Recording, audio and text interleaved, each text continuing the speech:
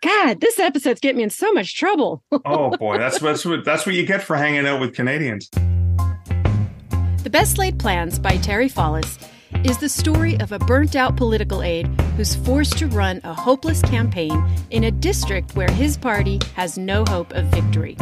He convinces his grumpy Scottish landlord, Agnes McClintock, to stand in as the certain-to-lose candidate. But when a sex scandal destroys the prospects of the opposing party's candidate, Angus is elected and Canadian mayhem ensues.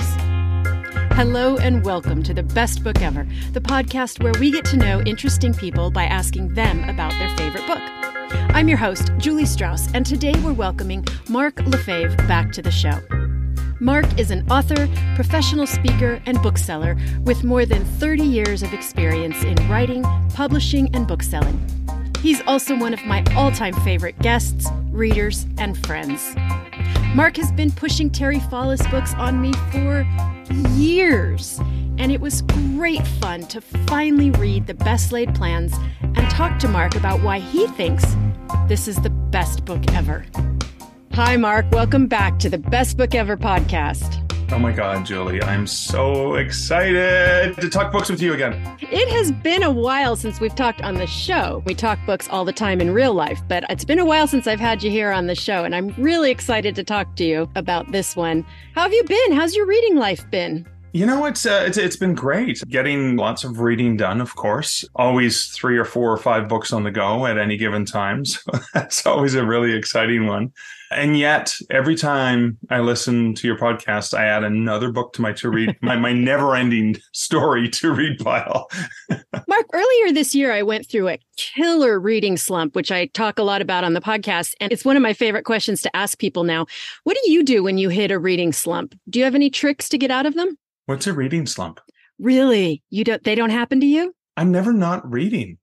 I mean, there may be times when I have trouble getting into something, but then there's so many books on my to-read pile, I just move to the next one.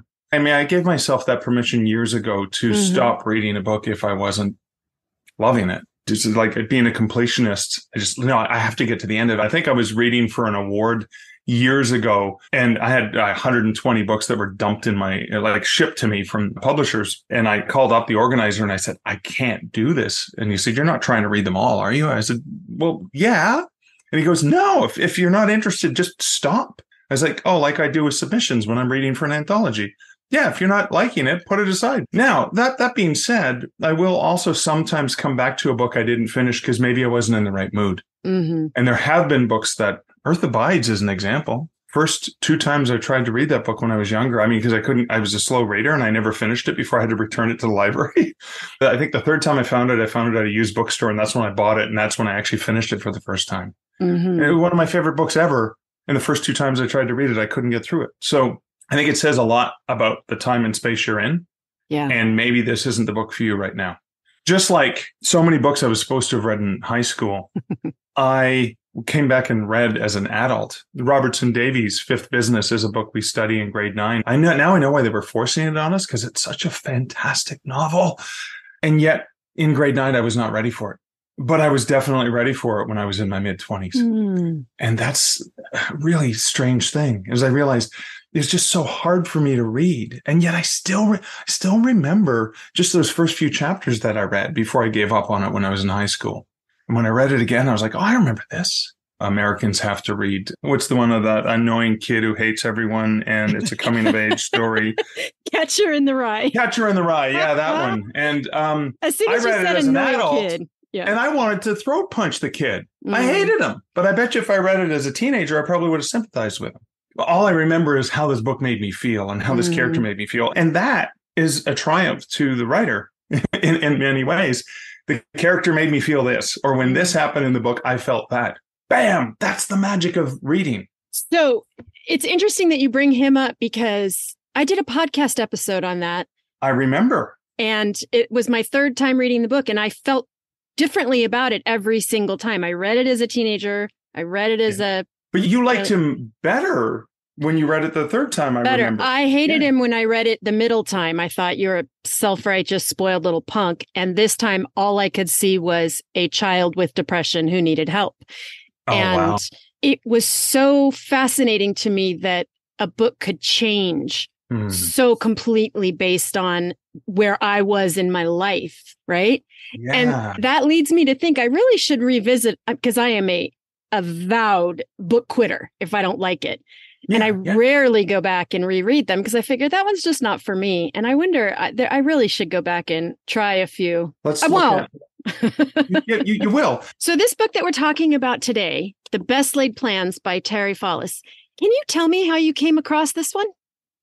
Yeah, this is an interesting one. So, I mean, I've been a bookseller my entire life. I was at the time managing the university bookstore at McMaster University. It was called Titles. We had 100,000 trade books in store. So even though we had a lot of academic style and more social science and stuff like that, like big sections, there's still full fiction section and genres and stuff like that. So in Titles bookstore, I was the book operations manager there. And I got probably an email from somebody who was an alumni. We'll just go with the Latin plural. It graduated from engineering there and had published their first book. And would you please take a look at it and, maybe carry it, whatever. And of course, you get all kinds of things like that. But because this is someone who graduated from the university and as the book operations manager, I really wanted to make sure we had local authors and I wanted to represent graduates. This is a place we can showcase people who attended this university because we were there to support the university. That was our job. And so I thought, oh, okay. And then I get another email from him again. I was like, God, this guy's persistent. And I'll be honest with you. There was a time in my bookselling life when people who had self-published a book and brought it into the store and it was like stapled together or whatever. And like, please, could you carry my book? Me being an author myself and I was very empathetic and was like, oh yeah, we'll give it a shot. But over the years, I got like, 9 out of 10 of these books I know why they're self-published, right? Mm-hmm. So I got a little bit jaded about that. And even though I had self-published my own book in 2004, so this is around 2007. And then I saw an interesting thing Terry had mentioned in the letter, because I was like, oh, I guess I'm going to have to read the manuscript or whatever he had sent over. Maybe it was a PDF. I can't even remember, right? The technology was pretty young back then. Ebooks weren't really a thing. And so I saw that he had released it as a podcast, and I was a very avid podcast listener, and I listened to a lot of books from audiobooks.com. My walk to the parking lot on campus was a good 15-minute hike across the wilderness to God's country. And so I had my early version of a little MP3 player. Mm-hmm, yes. I had the no-name Sanyo, whatever, MP3 player, and then sideload my stuff to it and then put in my earbuds and listen. And I started listening to the prologue of The Best Laid Plans by Terry Fallis. And as I was listening to it, now I previously mentioned Robertson Davies, a brilliant Canadian writer. I love Robertson Davies. And one of my favorite books of his is called High Spirits. It's a short story collection of ghost stories he used to tell around the fire at the University of Toronto when he was writer in residence there. It was like a tradition. And so High Spirits is like humorous ghost stories. And it was like, oh, I love them so much. So Robertson Davies and John Irving. I love John Irving so much. And so when I was listening to Terry read The Best Laid Plans, I went, oh my God, like almost within, the first few pages, it reminded me of some of the elements of what I liked about John Irving and Robertson Davies. And then he got into the humorous scene where he describes his girlfriend that he encounters in the midst of a passionate encounter with someone else. And he uses parliamentary speak to describe it. And it was really funny. And I laughed out loud. And then I couldn't stop listening to it. I emailed Terry and I said, oh my God, this is fantastic. I've already ordered the book. I'm going to carry it in the store. I would love to have you come and do a book launch. Now, to hear Terry tell the story, when he talks about it now, he says, we went and we did a big book launch at the McMaster University bookstore, my alma mater, and all 3 people who showed up bought books. He's joking because we probably had about 20 or 30 people show up for the book launch. But this book was non-returnable, print-on-demand, non-returnable, self-published. I still have the original copy that was from, iUniverse. So we even used one of the devil companies that rip off authors to make the book. So he didn't know any better. That's nice looking, though, for an early it's good. POD. And he designed the first cover. That was the original front cover, right? With the Parliament buildings and stuff like that. Yeah, that looks really nice. He's got all the engineering plans of the hovercraft and stuff. So, it's not a bad cover considering he did it himself. Yeah. And then, to make a long story longer, Julie, He came off the book signing. I carried the book. I bought them non-returnable. And the reason I bought them non-returnable is because I love this book so much. And here's the thing. Here's the clincher. All I knew is it was a satirical novel about Canadian politics. Okay. Among things like watching golf or baseball on TV, Canadian Parliament is one of the most boring things I can imagine doing. I would almost rather stab my eyes out than read a book about Canadian politics. So, first of all, for all you listeners who are at this very moment composing mean emails about how wonderful golf and baseball and Canadian politics are, the email that you want to send that to is markleslie.com. Thank you. I had everything working against me when I picked up this book, thinking I was going to hate it and it was going to put me to sleep. And maybe that's why I so embraced it, because I said, no, I'm buying this book non-returnable. I'm going to hand sell this because I know people are going to love it. Terry left the book signing feeling kind of, wow, somebody who works in the industry actually kind of likes this book, and had enough confidence that he had 5 copies of the book left of his author copies and the Stephen Leacock Award. Stephen Leacock was a Canadian humorist and writer. And the Leacock Medal for humor is an award. And nowhere in the award does it say you can't submit self-published novels. You just had to send 5 copies of your book in. And he had 5. So he said, what the heck? I'll send it to, he's like, I've read a lot of the Leacock Medal winners. I love those novels. It's great. I'm going to submit it. And off it went. And it won the Stephen Leacock Medal for humor. Shortly after he got a literary agent, shortly after it got published by McClellan and Stewart, which was a Canadian publisher now owned by the mega corporation Penguin Random House. Terry's gone on to publish 12 books with them and become a Globe and Mail bestseller every single novel that he puts out. And he's even written 2 sequels to The Best Laid Plans, featuring Daniel and Angus, etc. Will you tell our listeners what this book is about? Yeah, so this book is basically about a speechwriter who had worked for the Canadian government, writing speeches for Parliament, who is tasked to find somebody to run for office in a jurisdiction that has been historically and consistently a right-leaning, right-wing. You know, we use very similar terms in Canada, liberals and the conservatives, basically. And so it's a conservative riding. It's always been a conservative riding. Hang on. Will you explain to our listeners what a riding is? Our American listeners. It's just a voting area, right? It's a geographic area where people with this postal code or zip code, if you will. And so this is a district where consistently the Liberals always lose. So they know whoever they put up is going to lose. So they have to find some sucker to run knowing that they're going to lose. And Daniel Addison, who's the narrator of the book, basically finds a professor, a crotchety old Scottish professor at University of Ottawa, teaching engineering, but he does not like to teach, or he has to teach English to first-year engineer students. And it's like the bottom of the bottom because they don't read and they don't know anything about the English language and they massacre it. And he's just crotchety and he hates this. It's like a death sentence for him. So Daniel says, hey, I'll teach your course for you if you agree to ride. And he says, yeah, but I'm not going to do any public appearances. I'm not going to promote this in any way, shape, or form. Like you can do a pamphlet. That's it. Because they know he's going to lose. Well, the premise of it is that something happens and Angus suddenly becomes the front runner for winning and becoming a politician. And this is a theme that Terry consistently uses throughout all of his books so far that I've read, is the fish out of water. That's very much Terry's forte. And he's so brilliant at looking at the humor in those situations. And it's almost like when you think about a classic, there's the classic story where they're trying to make this rugged, rougher woman into like a lady. Pygmalion. Which became, the movie is My Fair Lady. My Fair Lady. It's that kind of premise, right? And so that's where a lot of the humor from the novel comes from. Now, Angus is also an absolute genius with a hovercraft, but then there's also a beautiful backstory. Angus, even though he's a crotchety old grump, is a feminist. And Terry, as you'll be able to tell if you've read any of his books, he is a diehard feminist. And so does Daniel Addison. There's some beautiful, humorous moments, but also the other thing I loved about this book is each chapter ends where there's a letter of Angus writing to his deceased wife, Marin. And it is beautiful, beautiful. So it's one of those books where you're practically in tears.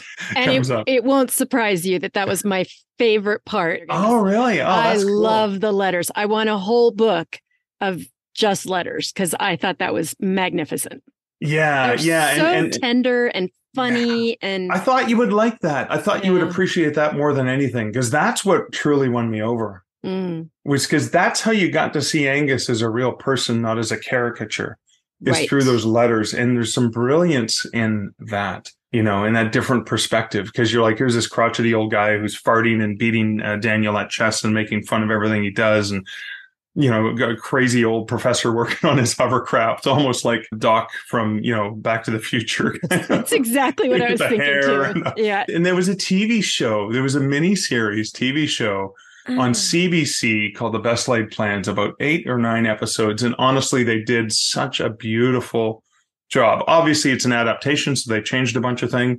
But honestly, the main character, the guy who played Daniel Addison, and the actor who played Angus McClintock was absolutely spectacular. There was even a stage play done. All I know about Canadian politics is that Justin Trudeau is now single. Yeah. And I know that because he won't stop calling me, which is embarrassing for him. I know. Yeah, but it's fine. I've told him we're going to be friends. But do you feel, and I know you're not a politician, but how satirical was this? Or how closely did it hew to the way things work in Canadian politics? You know what? From what I know and what I understand about Canadian politics, it was pretty accurate. Now, Terry did work.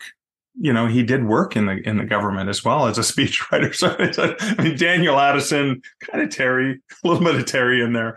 So the one thing I remember reading the book and reaching out to Terry and go, oh my God, I had to go buy Lagavulin scotch because Angus drinks it all the time. And people have brought him Lagavulin to book events and stuff like that. And Terry cannot stand scotch. He's just like, this is like what something an uncle of his drank. So he's like, this is the scotch he drinks.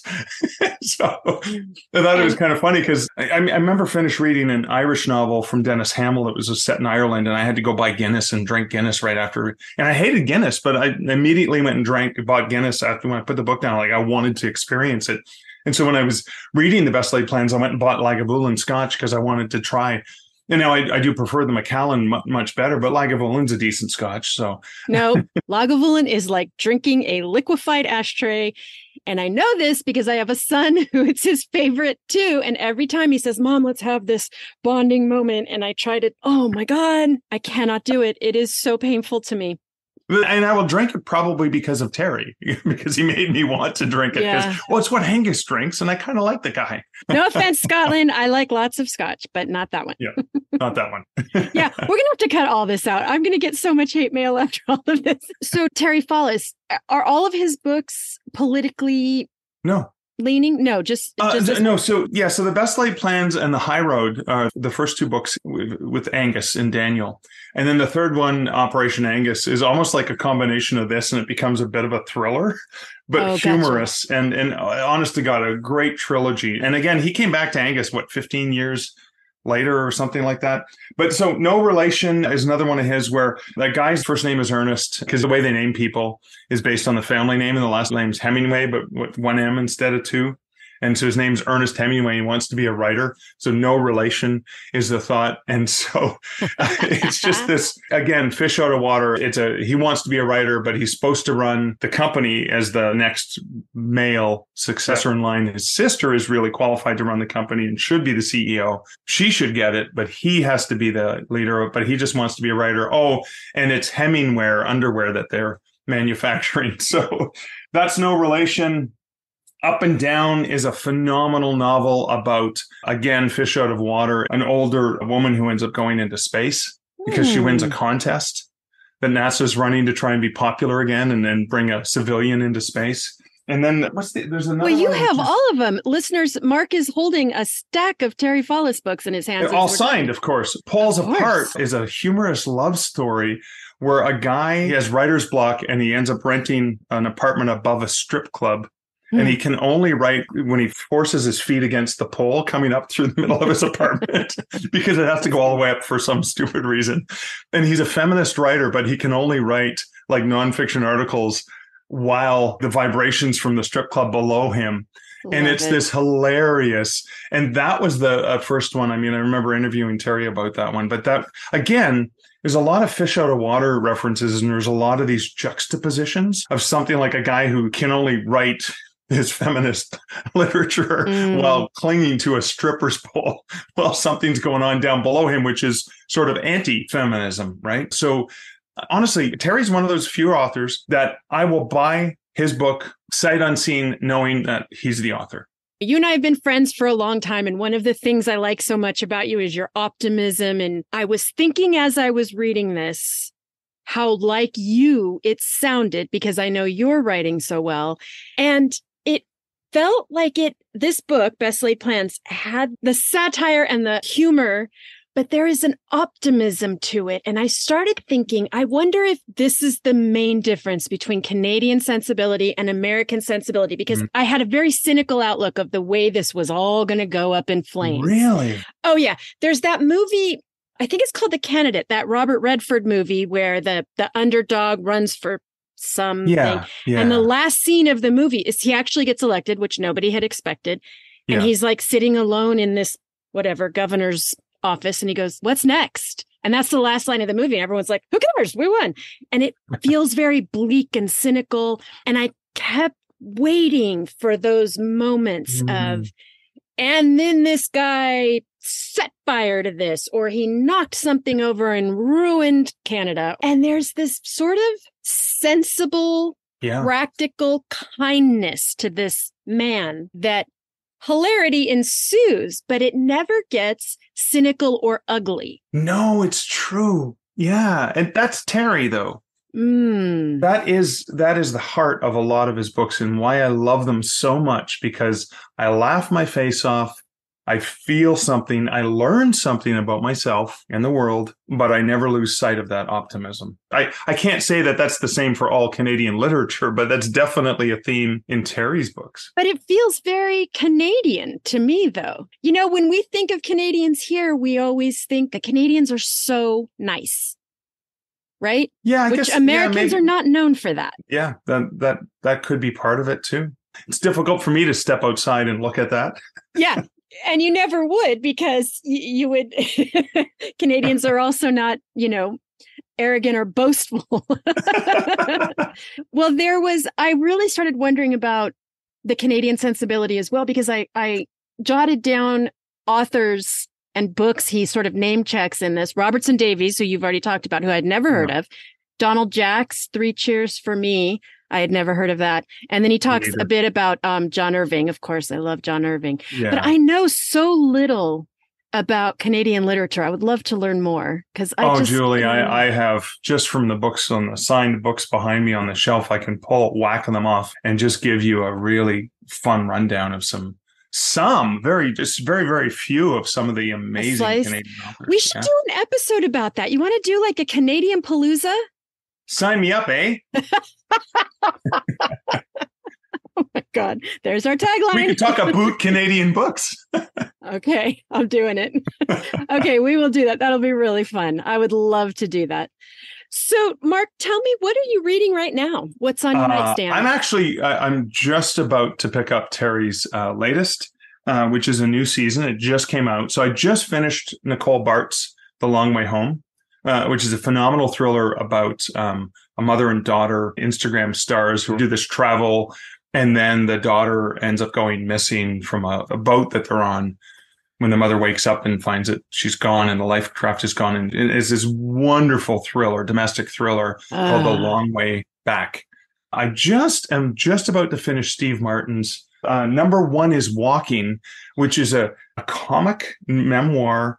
And I bought it because he talks about planes, trains, and automobiles and working with John Candy.